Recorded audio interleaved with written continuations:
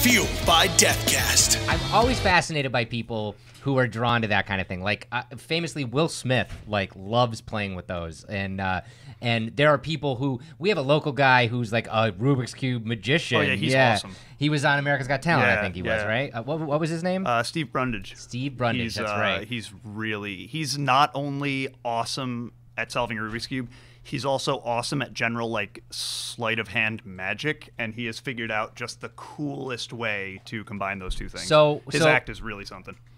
I, like many people, have picked up a Rubik's Cube before and immediately got bored with it because I don't understand it.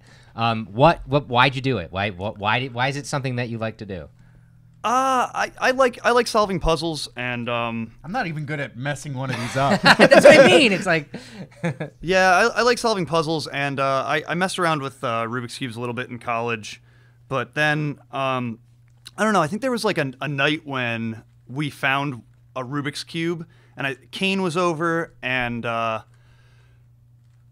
was hanging out with Kane and my girlfriend and a couple other people, and I was like, oh, I could do a how to almost solve a Rubik's Cube class. Right. And I solved most of it, and I was like, the ends are really hard. And Kane was like, I bet you can't do it in 30 minutes. And my girlfriend was like, $20 says he can. And I was like, oh God, the pressure is on. You gotta... And I had to sit down and just work through it. And I think I got there in like 26 minutes or something.